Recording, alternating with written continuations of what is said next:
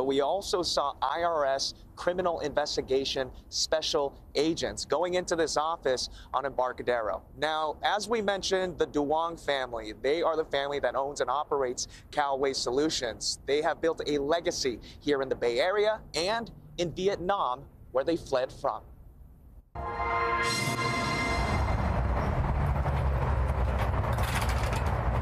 FBI agents and the IRS raided California Waste Solutions office on Embarcadero in Oakland.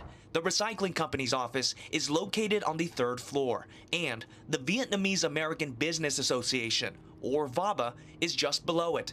Several people confirm VABA was also raided by federal agents today. Very surprising because, I mean, all these companies are doing good for the community.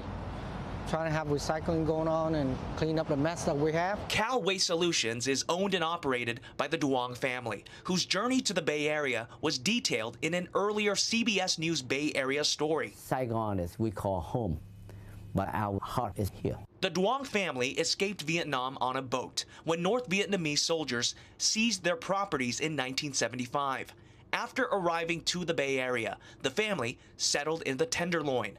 The family would pick up cardboard from the streets to make money until they opened the first recycling warehouse in West Oakland. California Waste Solutions is now worth hundreds of millions of dollars, employs about 300 people, and invests back into Vietnam after opening a solid waste and recycling company called Vietnam Waste Solutions. Our story in 2015 featured Andy Duong, whose home on Viewcrest Court was raided earlier this morning.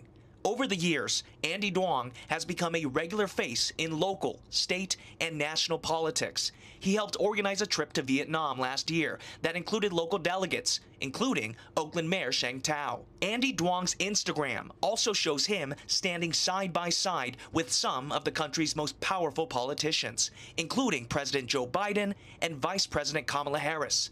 During today's raid at Cal Waste Solutions' Oakland office, federal agents hauled out 2 carts stacked with boxes with Andy Duong's name written on labels. Carl Chan is the president of the Oakland Chinatown Chamber of Commerce. Basically, the Duong family has been involved with City of Oakland with the contract, called California Waste Solutions for many years. And so this time it's involved with the mayor, and I guess, potentially many other folks. Federal investigators now probing one part of a family's rags to riches story. At least one member of a politically connected family now under the microscope. Now, I also got in touch with Teresa Huang. She is an executive with VABA and also works for Cal Waste Solutions. She tells me, quote, "We're confident that the officials will let us and the public know that there is nothing unlawful or anything wrong.